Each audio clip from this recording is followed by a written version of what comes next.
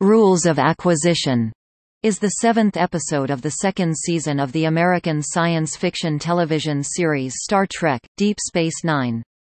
It is the 27th episode overall.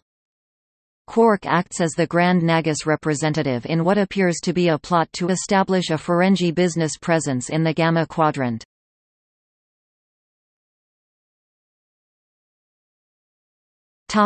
Plot. Grand Nagus Zek plans to establish a Ferengi business presence in the Gamma Quadrant and wants to purchase a large amount of Tulibury wine from a species called the Dosi. Zek enlists Quark as his representative and Quark asks Pel, one of his Ferengi waiters, to be his assistant. Unbeknownst to Quark, Pel is a female. Ferengi females are not allowed to wear clothing, earn money, or leave Ferenginar, so she is forced to keep her identity a secret. However, Pel proves to be a valuable assistant. At the meeting with the Dosi, Quark and Pel request 10,000 vats of wine, but the Dosi offer them half that. They are close to making a deal when Zek informs Quark that he now wants 100,000 vats.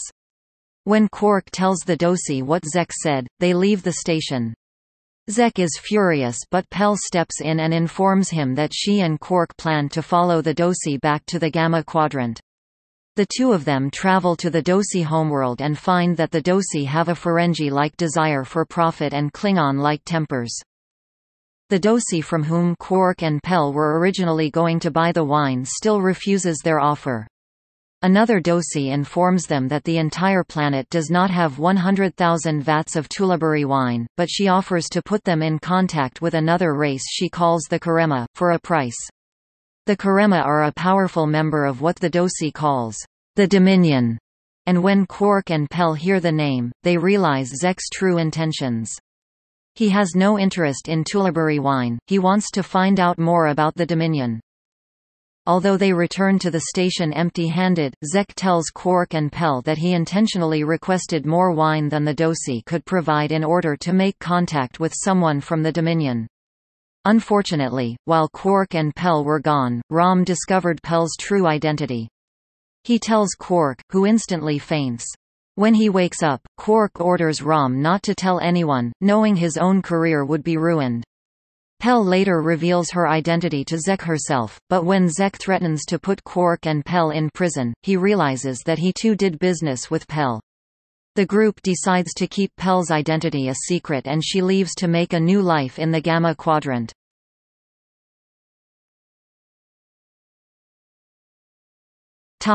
Notes. At one point, Pel asks Quark if he knows what the 103rd rule of acquisition is. Pel begins it by saying, "Sleep can interfere with," and is then interrupted by Quark. Rules of Acquisition 103. Sleep can interfere with opportunity.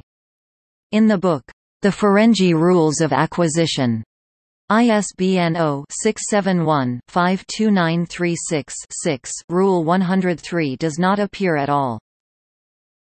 This episode marks the first mention of the Dominion.